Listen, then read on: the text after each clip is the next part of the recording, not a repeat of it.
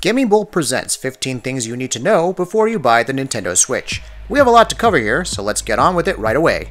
Nintendo Switch will have paid online after a free trial. The era of free online play on consoles is over. Nintendo are apparently bringing a suite of fully featured online services to the Switch. Nintendo Switch will have paid online services. To be clear, this won't be true right away. You'll be able to play online for free until fall 2017, at which point you have to switch to paying for online. Services such as online gameplay, exclusive deals, and online lobbies will be gated behind the fee. Another thing that Nintendo did share was that the full suite of their online services will be entirely compatible with smartphones. They discussed looking up games online and jumping in directly with smartphones. Free monthly games for subscribers. Just like Sony's PlayStation Plus and Xbox Live Gold, subscribers on the Nintendo network will get to download and play an SNES or NES game with newly added online play for free for a month. Price tag.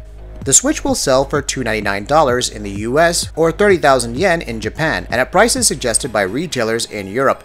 This is actually at the higher end, since most rumors pointed at a launch price of $249 at most. The Switch will be launching on March 3, 2017 in North America, Europe, Japan, Hong Kong, and other territories. This is actually far earlier than anticipated, since the leaks all pointed to March 17th as the release date.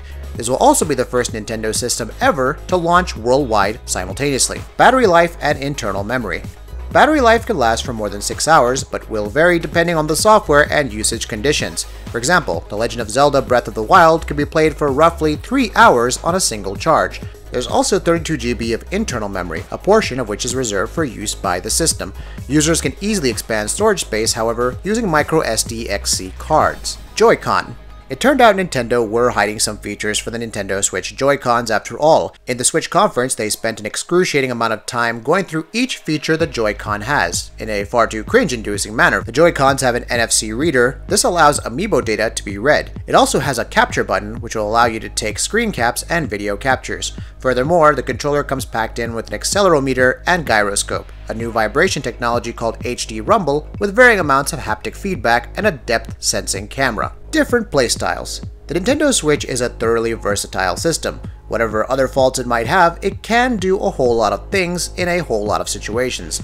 There are of course the two obvious configurations. You could play it as a home console when it's docked, and you could play it as a handheld when it's undocked. There is, however, also a third configuration that gives rise to some rather interesting gameplay possibilities. This is when the Switch acts as the primary screen and each Joy-Con separates into an independent controller, which can then either be used by one player for a game, like a Wii Remote nunchuck setup, or be split among different players for local multiplayer right out of the box without even needing a TV. Theoretically, in this mode, the Switch can pair up with up to 7 other Switch systems, leading many players playing at once locally, which honestly sounds like a blast. The Legend of Zelda Breath of the Wild, one of the most anticipated games of 2017, will indeed be a launch title for the Nintendo Switch. Yes, on March 3rd, it launches right alongside the Switch, already giving it a better launch lineup than the Wii U or 3DS ever had. Furthermore, the game runs at 900p while in dock mode and 720p while in portable mode, and according to reports, it looks gorgeous in portable mode. Nintendo also announced 2 special editions for Breath of the Wild, namely the Special Edition at $99.99 and Master Edition for $129.99, each with their own set of goodies. No more region locking. Nintendo have finally confirmed that the Switch will not be region locked, making it their very first home console ever that is not region locked, breaking a 30-year-old tradition. This is also the first Nintendo handheld since the DSi that will be region-free. The DSi and 3DS both shifted to a region-locked model. This is something that has been discussed for a very long time, but it's never actually been officially confirmed by Nintendo.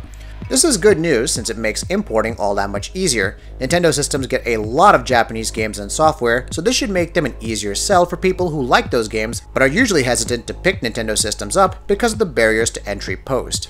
Accessories price. Nintendo spent quite a bit of time going into detail regarding the Switch's controller, namely the slide-on Joy-Con that can either attach to the sides of the screen or detach and act as smaller motion controllers. All that technology isn't cheap though. According to Nintendo's site, a single Joy-Con controller will cost $50! It would be cheaper to go for a pair at $80, but that's still a fairly steep price, even if each Joy-Con is a standalone controller. The Switch Pro controller, a proper gamepad of sorts for playing at home with, is also pretty costly at $70. If that weren't enough, the Switch dock is for $90. Furthermore, the Joy-Con charging grip and Joy-Con wheel will cost $30 and $15 respectively. The message is pretty clear. Don't break any of this stuff if you can help it. Game prices will start from $49.99. A good many details were missing during Nintendo's presentation for Switch. We know that the Switch will cost $299.99 and release on March 3rd worldwide, but how much will its games cost? If you thought some games looked much more valuable than others, then you're probably right. One 2 Switch, for example, will cost $49.99. However, bigger games like The Legend of Zelda Breath of the Wild, Mario Kart 8 Deluxe, and ARMS will all cost $59.99, which is the normal price for games nowadays. Screen details and audio output. The Nintendo Switch's 6.2-inch multi-touch capacitive touchscreen can display a resolution of 1280 by 720 pixels. The console's TV mode supports 5.1 channel surround sound. Using the system's built-in audio jack, stereo speakers or headphones can be used when playing in handheld or tabletop modes. Inside the box. The box that comes with the console itself will consist of 2 Joy-Con controllers, the console itself, of course, 2 Joy-Con wrist straps, the full Joy-Con dock, the console dock, an HDMI cable, and an AC adapter. Furthermore, buyers can choose between the normal black-gray controllers and ones that come in red and blue. Nothing too shocking, but it's definitely good to know that the console comes with an AC adapter, after the new 3DS neglected to include one, even in the US. Voice Chat App. Nintendo's dedicated smart device app will connect to Nintendo's Switch and let you invite friends to play online, set play appointments, and chat with friends during online matches and compatible games, all from your smart device. A free limited version of this app will be available for download in summer 2017. USB Type-C. Nintendo Switch will feature a USB Type-C port for charging. In simpler terms, you could probably use your smartphone's charger adapter to charge the device. This will make life easier for those who travel a lot, as they'll probably have their smartphone around, further improving their on-the-go gameplay experience. New Mario game incoming. Nintendo debuts a brand new open-world 3D Mario game. And when I say open world, I mean open world. We're going full Mario meets Grand Theft Auto with this game here. The game looks absolutely amazing, adding a repertoire of parkour-based moves to Mario, the likes of which he's never seen before. Graphically, Nintendo's amazing Pixar art style shone and came to life. This is the kind of Mario game that would have sold the Wii U had it ever been made available for the system. Nintendo conceded that this is their first big Mario game since Super Mario Sunshine on the GameCube, so again, this is a return to a style of gameplay that fans have been clamoring for over a decade now. Thankfully, they won't have to wait long. Super Mario Odyssey will launch exclusively on the Nintendo Switch this fall. Are you planning to buy the Nintendo Switch? Let us know in the comments below, and if you like what we're doing, please subscribe. In the meantime, we'll see you next time.